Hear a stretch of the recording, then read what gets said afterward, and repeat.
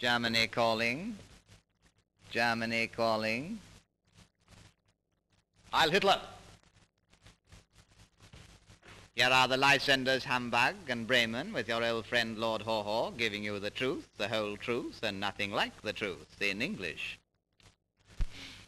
Despite the war, we still have our jolly fun and competitions. Why, a Berlin Hausfrau recently won a prize for a delicious soup. She made it from bath water, cigarette ends, and a large pea. The prize was a string of beautifully matched sugar cubes. The English report that the Führer is at the Western Wall is untrue. He is at Berchtesgaden, busy at his old trade of painting and paper hanging, keeping his hand in just in case.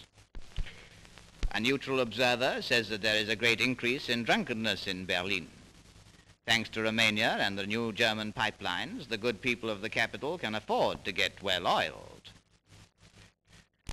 If you doubt that Mr. Winston Churchill, MP, could ever speak the truth, you have only to read an interview in the Manchester Daily Whippet.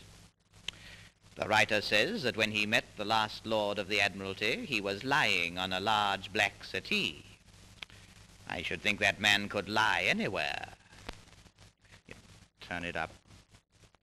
How many times have I asked you, where is the Ark Royal? But I've got a brand new up-to-the-minute query for you.